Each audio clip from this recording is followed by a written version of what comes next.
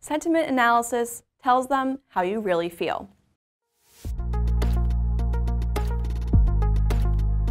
Sometimes referred to as opinion mining, sentiment analysis is a natural language processing approach used to identify the emotional tone of a body of text.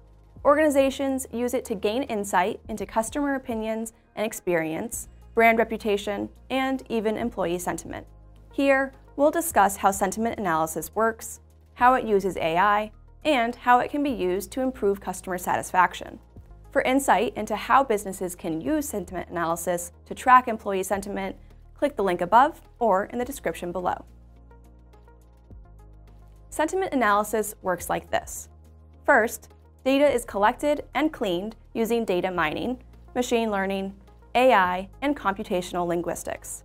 These tools sift through and analyze online sources like surveys, news articles, tweets, and blog posts.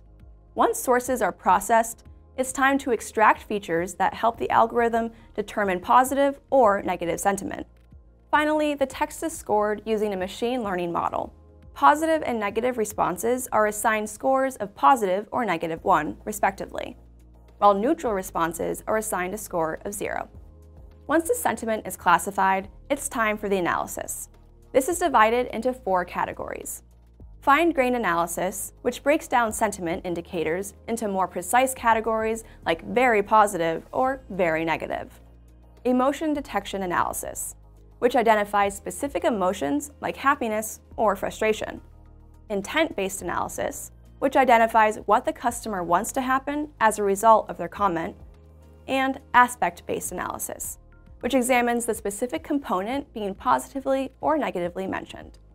For example, emotion detection analysis might detect frustration in a product review, while aspect-based analysis may conclude that the negativity is directed toward the product's battery life specifically, rather than the product as a whole. Despite the benefits of sentiment analysis, there are still challenges to consider.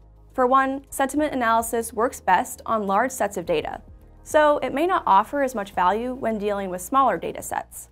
And it's a new and developing technology that cannot guarantee perfect results, especially given the complicated, subjective nature of human expression. Double-checking results is crucial in sentiment analysis, and occasionally, you may need to manually correct errors. Overall, sentiment analysis gives businesses a clearer understanding on where your customers stand and how to better serve their needs. What has sentiment analysis told you about your customer's experience? Let us know in the comments, and remember to like and subscribe too.